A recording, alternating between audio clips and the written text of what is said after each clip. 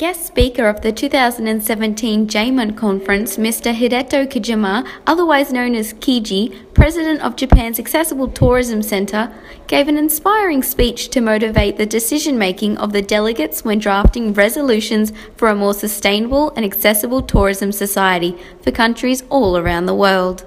Having been bound to a wheelchair since 17 after a rugby accident, nothing has stopped Kiji from living life to the fullest, having travelled to 158 countries, all but 3 in the room today. I visited.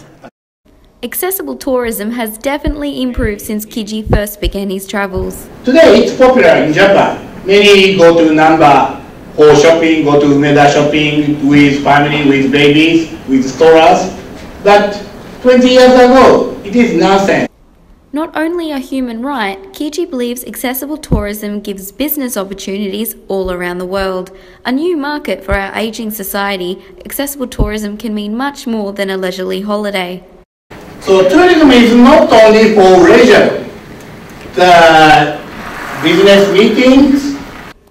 Not only affecting those in a wheelchair, accessible tourism is important for everyone.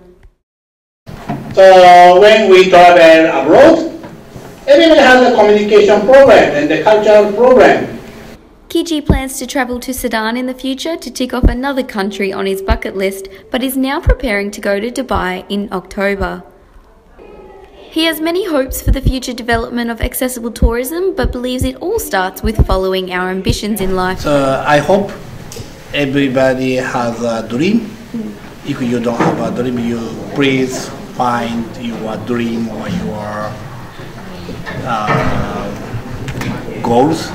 His speech has definitely inspired the delegates of 2017. Listening to Mr. Kijima's speech was really enlightening in terms of the work we're working on solutions towards hotels and catering for accessible tourism, so it's been really helpful in that aspect. With a world full of experience up his sleeve, Kiji has one final message to leave for future travellers.